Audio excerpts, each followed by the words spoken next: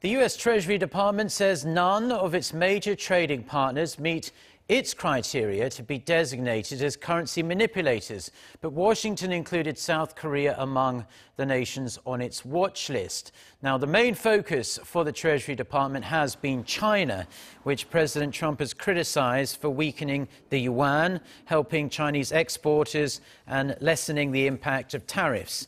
U.S. officials have raised concerns over the recent depreciation of China's currency amid the escalating trade tensions between the two economic superpowers. Joining South Korea on the watch list are Germany, Japan, Switzerland and India.